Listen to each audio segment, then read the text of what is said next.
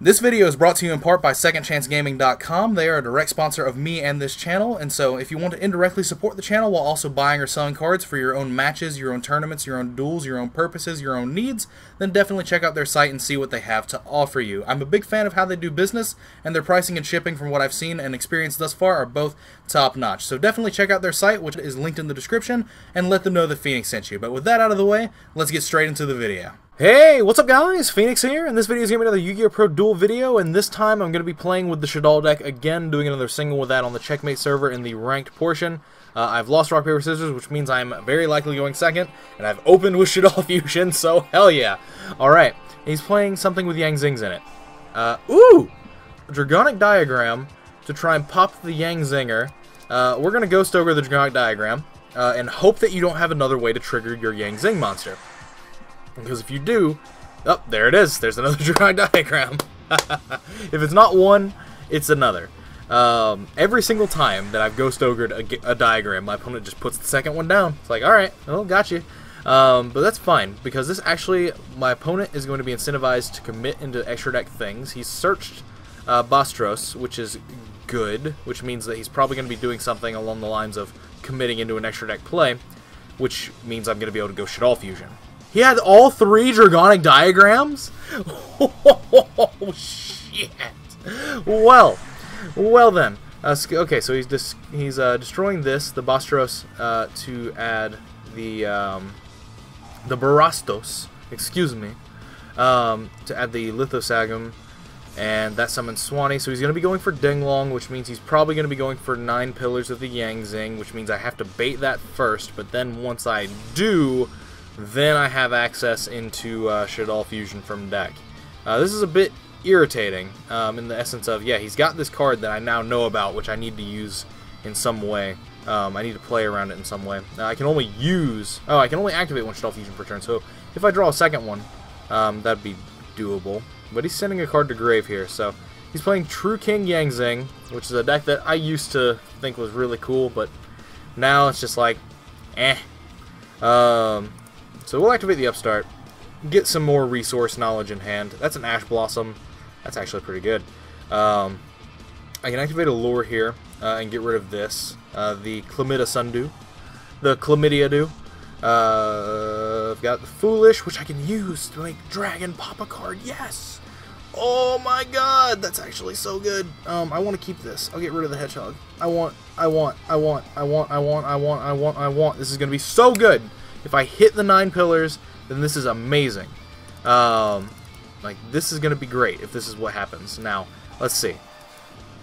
I don't think he's that smart of a person to set it last. So we're going to do this. And I don't think he's all... If I hit the 9 pillars, then I don't think he's also smart enough to shotgun. Yes! Alright. Let's see if it sticks. Come on, baby. Stick.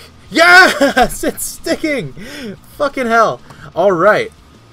So what this means now is that I can make Shek...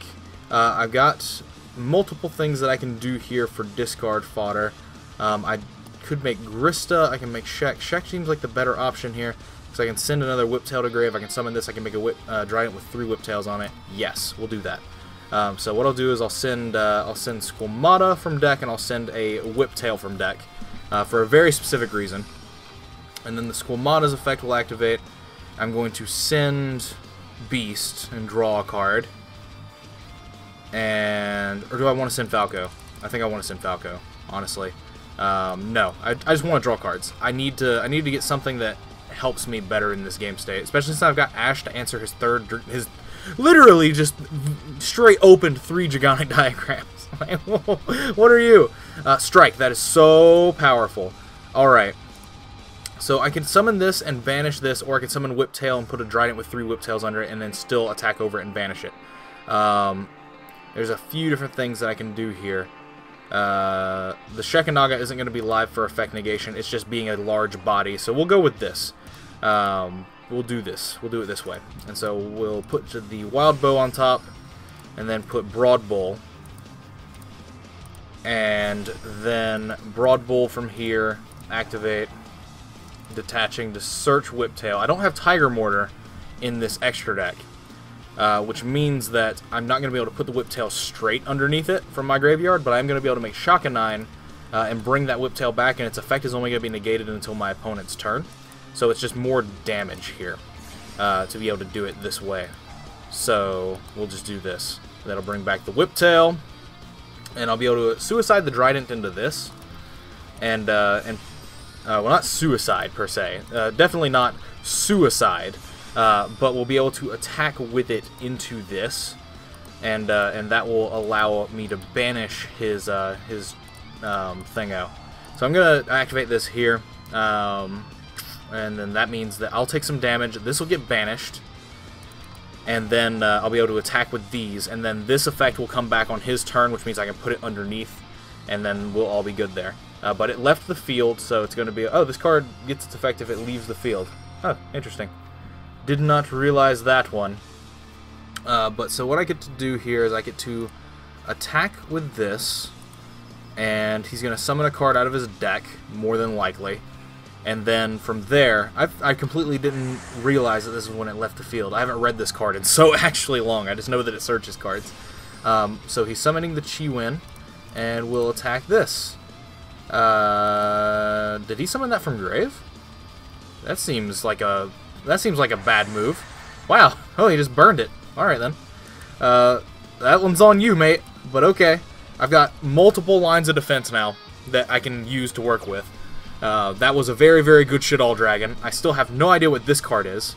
But I've got materials under the Trident.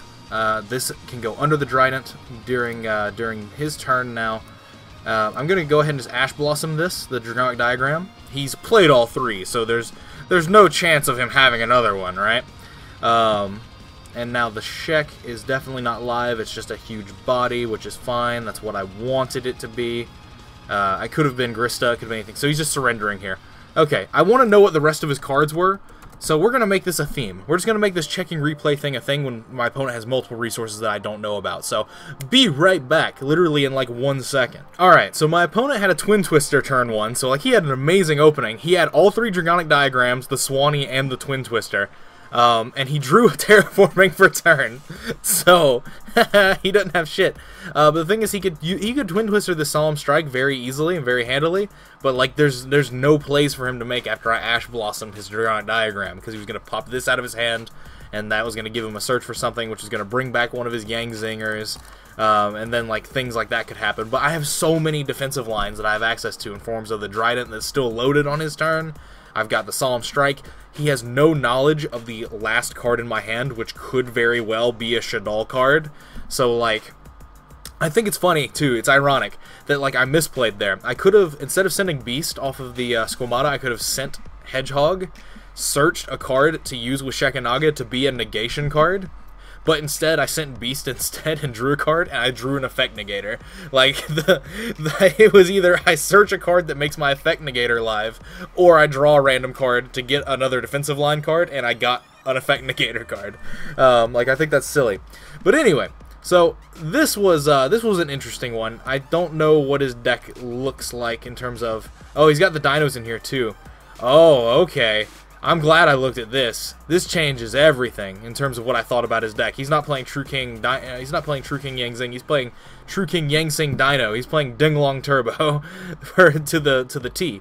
Okay, True King Dino Yang Zing is the name of this game. Okay, well that just took what he was playing like up a little bit on the chart of what he could have been playing. But that now explains why the Chi-Win play happened as well, because like, there was only like a Bian left in his deck for a target, and you can't summon Bian with Bian. So yeah, that makes perfect sense now. So, okay, well anyway, as always guys, thanks for watching. Let me know what your thoughts are in the comments down below. As always, links are in the description of my Facebook and Patreon pages. If you want to support the channel directly, then Patreon is the best way to do so, as well as you can get some access into some of the reward tiers, like getting access into my private Discord server if you want to chat with me and quite a few other people on a daily basis, basically. I'm starting to tongue twister myself on the simplest speech patterns. But anyway, if you want to do that, then you can definitely check that out. But even if that's not what you're interested in, even something as little as $1 a day is a fantastic way to show your support for the content that I'm making and help support me making content well into the future if you want to keep seeing stuff that I make, if you like the content that I produce.